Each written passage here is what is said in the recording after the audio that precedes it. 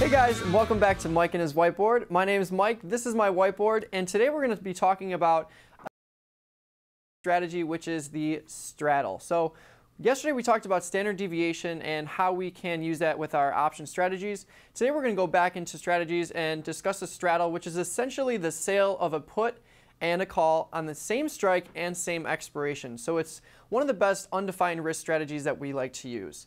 So when we look at the first slide here, we're going to break down how a straddle is profitable. So when we look at this graph, we've got a 120 strike, and you can see below the strike bar we have a put and a call in the November expiration.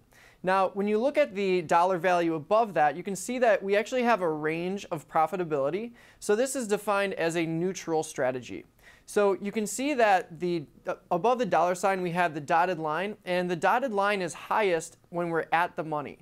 And that's because the at the money strike and the at the money options have the most extrinsic value, and that's where we're getting this large sale from. So at expiration, if we actually pin that strike and the stock price is at 120, we're going to make max profit, because if the stock is literally at 120.00, both of those options will be considered out of the money because they're not 1 penny in the money either way. So this is how a straddle is going to look when we're looking at a traditional risk graph and where the profitability is going to lie. But if we look at the next slide here, we can see what sort of example we can look at when we're looking at how we can be profitable and what sort of ranges we can be profitable in. So when we have a look at the next slide here, we've got a credit of $850 in the upper right corner, and we have the same sort of risk graph that we were using before. We are looking at the same put and call on the 120 strike, but now we've broken it out to give you a sense of what sort of credit we might be getting for each of these options. So we're essentially assuming that there is a normal volatility skew here, which is why we're receiving more for the put than we are for the call. So if we're looking at the put, we've got $455 in credit. And when we look at the call, we've got $395 in credit, which is giving us that total of $8.50 credit that we're taking in. So when we're looking at different examples here, we're basically looking at the stock at expiration. So if the stock is at 116 at expiration, we would be profitable to the tune of $450. Now, how am I getting that number? Well, essentially what I'm knowing is that either the put or the call is going to be in the money at a certain point in time. So if the stock is at 116, that means that the put is in the money. Now remember, when we sell a put, we have the right to essentially buy the shares at a certain strike. So when I sell a put, I'm basically selling the other person the right to sell me their shares. It's a little confusing, but once you get that down, it makes a lot more sense. So when we're selling the put, if the stock price is below our strike, that means that they can now sell the shares at 120, even though the stock is trading at 116.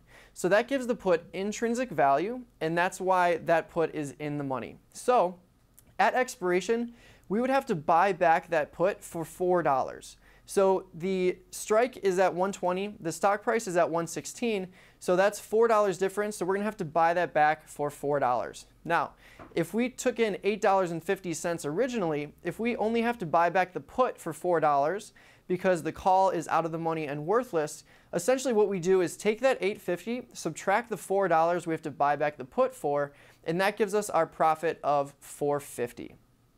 Now, if we're looking at a different example, let's say the stock is at 125 at expiration. Now the call is going to be in the money. So the stock price is going to be above our strike, which is 120, and we're going to have to buy back that call for $5. So doing the same example as before, we're basically taking the $8.50 credit, subtracting the $5 in the money value for the call that we're going to have to buy back, which gives us that profit of $3.50 there. Now, two things to note about straddles is that one of the things is that one option will always be in the money.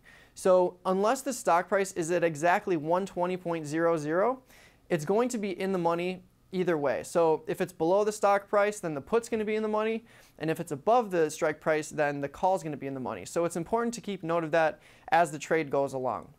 The next thing to keep note of is that we like to manage these around 25%. So again, since this is a neutral strategy and it's undefined risk, and we're trying to pin a strike essentially, even though we have a wide range to be profitable, essentially to get max profit, we need to pin that strike. So if we can capture 25 or 30% of this credit that we've received pretty quickly, then we're going to be happy to close the trade. So let's look at the next slide here, and we'll see what we're looking at in terms of when we use this strategy. So the very first thing is we're going to be looking for high IV rank. So we talked about IV before, and essentially when we sell IV, that's going to basically mean that the prices are inflated. And if we're selling this option or these options at a high IV, we hope for implied volatility to deflate or decrease, which is going to allow us to buy back the spread at a lower price. So again, if I can sell this spread for $8.50, let's say the stock price is at $120 and I sold this for $8.50. Now, if implied volatility contracts, maybe I can buy back the same spread for $6, which is going to give me a profit of $2.50. So this can be considered an implied volatility play as well. So this is one thing that we're going to look at when we're using this strategy. Now, the next thing is, again, it's a neutral assumption. So if I'm looking to add occurrences to my portfolio in a neutral manner, I might look at something like a straddle or a strangle or an iron condor. As long as we have these pretty much centered, and especially in this scenario, we would want to be selling it right on the stock price with the same strike price. So we're going to look at the at-the-money options. It's going to give me a pretty neutral profit range. So these two things are pretty much things that we look for when we use this strategy. Two things I'm going to be aware of when I'm placing this strategy is that there's constantly going to be in-the-money options. So again, unless the stock price is at exactly 120.00 in the examples before, one of these options is going to be in the money. And the reason why this is important to be aware of is simply because of assignment risk. Now, assignment risk is essentially when we're selling something, we're giving the other person the right to exercise that contract. So although assignment's pretty rare, it's definitely something to keep in mind because we have a certain buying power reduction, which we actually talked about in a previous whiteboard, which you can actually look for if you click on Find Shows and then scroll down to Mike and his whiteboard. It'll definitely be there. But when we're looking at buying power reduction, if I have a straddle on, it's going to give me one buying power reduction. But now if one of the options or both of the options are exercised, I'm either going to be long shares or short shares at the certain strike price. So if I now become long shares or short shares, that buying power reduction is going to change. So the risk profile of this trade is going to be the same, but the buying power reduction can change. So it's always important to note that when we're dealing with naked options like this, buying power reduction and just being aware of assignment is crucial. Now let's go to the next slide and we'll wrap up the takeaways for the straddle. So the very first takeaway is that a straddle is similar to a strangle, but options share the same strike price. So again, when we were talking about strangles, it's essentially the same thing. We're selling an out-of-the-money put and an out-of-the-money call, but they're on different strike prices. So we have an out-of-the-money put and out-of-the-money call, same expiration, but different strike prices. So it's also going to be an undefined risk neutral strategy with a pretty wide break-even point on either side, but it's going to have a higher probability of touch in terms of the options not being touched by the stock price because we're not sharing that strike at the money options. We have out of the money options, so we're giving ourselves a little more leeway in terms of either option going in the money. The next takeaway here is that max profit is realized if the stock pins the short strike at expiration. So again, unlike the strangle, which is where we've got two out of the money options and we have a wide range where the stock price can move, we're collecting a much larger credit because we're selling two at the money options.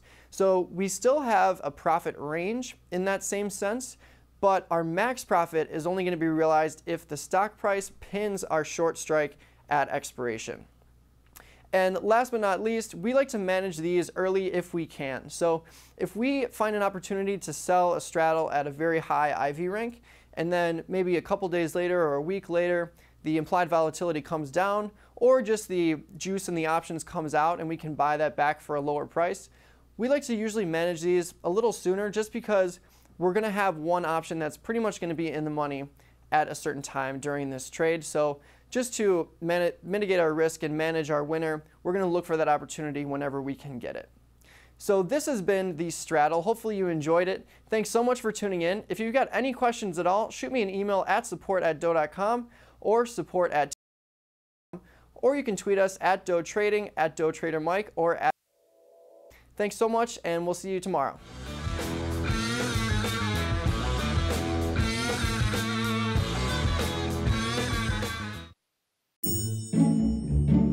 Hey everyone, I hope you liked this video. Click below to watch more videos, subscribe to our channel, or go to our website.